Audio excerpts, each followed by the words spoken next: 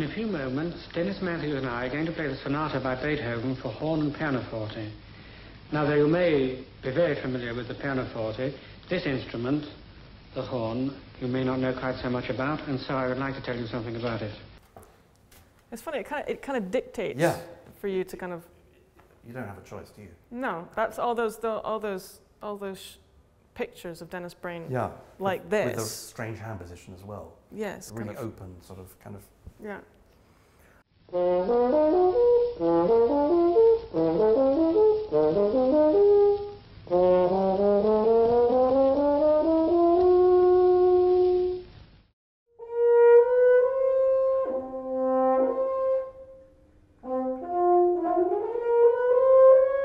It's got this kind of...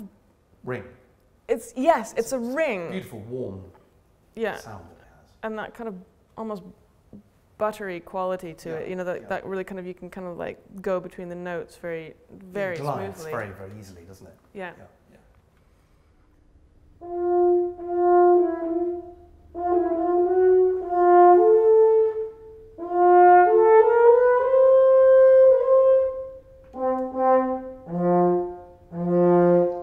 Okay, so being a lower horn, I know this is a single B flat, but I'm always curious about how it does in the low register. I'm not totally sure.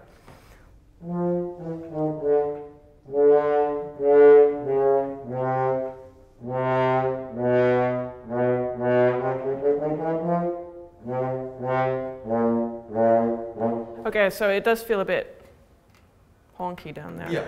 Yeah. But it's not really. I mean, he never. You know, he didn't necessarily need that. Actually, he was instrumental in designing with Paxman's the descant horn.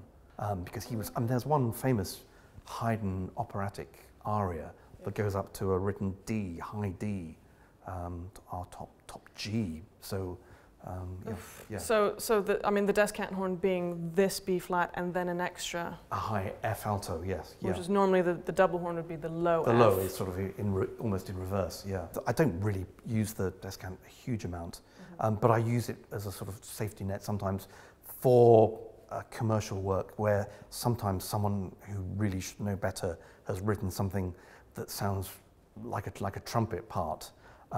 9 times out of 10, you can discreetly say to them, I think this might sound better either down the octave or on the trumpet, and they're very happy and keen to say, oh, thank you very much for your input. But every now and again, they sometimes say, no, I want to try it on the horn. So then you have that little bit, if you like, a safety net.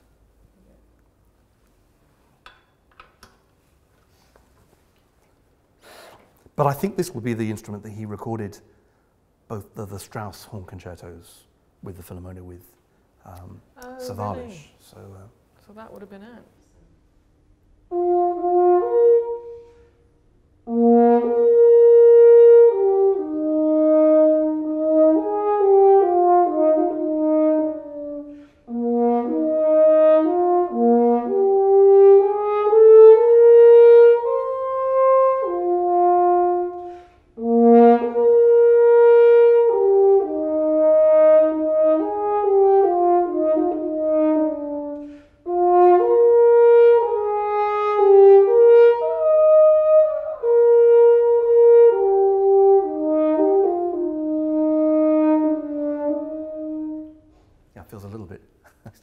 A little bit stuffy, but yeah, it's nice to play.